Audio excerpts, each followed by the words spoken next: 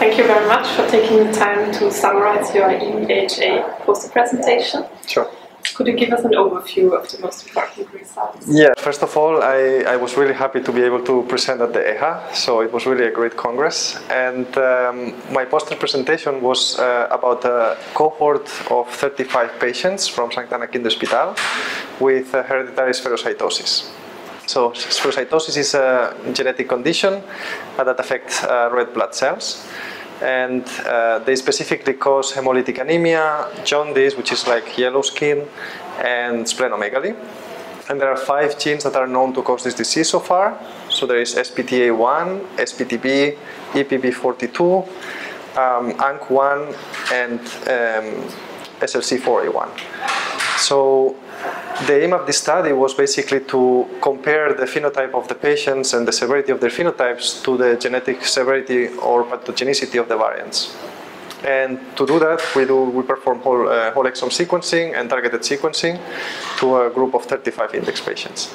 The most important notes to take from this poster or from this study are basically 5. So the first one is that this is the single center study, which means that all the laboratory data and all the clinical data is collected at the same hospital.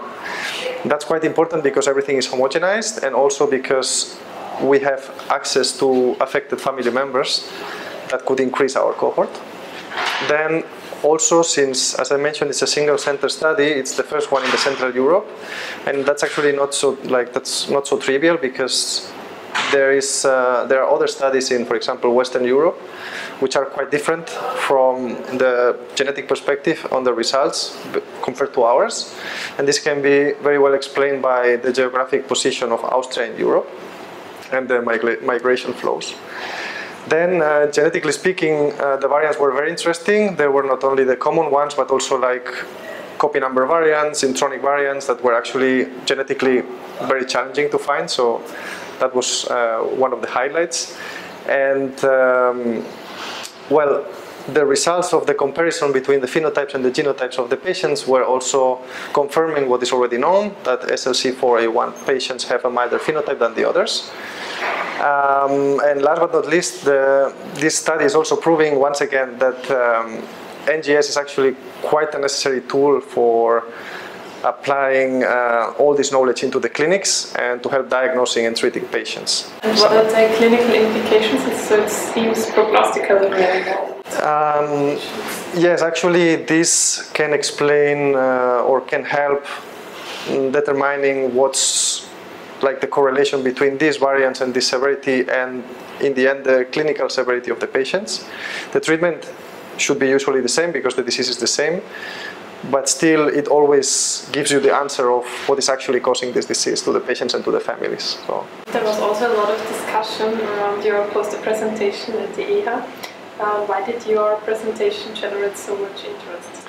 Well, Professor Kager is actually like a very famous person in this field. So, as you know, like he's like head of hematology of the hospital, but he's also well recognized in Europe and in the world. So, since we collaborate from CCRI with St. Anna in this project, a lot of people who know him approached my poster, and we were discussing about the specific topic of the poster and about future collaboration. So actually this generated a lot of discussion and a lot of talks between collaborators. You have been attending other sessions and presentations. What were your personal highlights? Well, there were, I mean, all the talks that I attended were actually great. And as I said before, the conference was amazing. But if I have to select maybe 2, I would choose the one from Akiko Shimamura, which was about the comparison or the overlap between bone marrow failures and primary immunodeficiencies. That was actually very interesting for our specific group and our knowledge. And the second one, the one from Pierre-Emmanuel Gleise, who was describing new findings in the HEAT-R gene in the context of diamond blackfan anemia, which is also one of our main topics. Okay. What did he find out? He found out that this gene is actually a new gene causing this specific defect, and in the context of the study that we are doing together with him and other groups in like European consortium, it's actually a great finding to decipher what are the causes behind DBA that are yet unknown for us.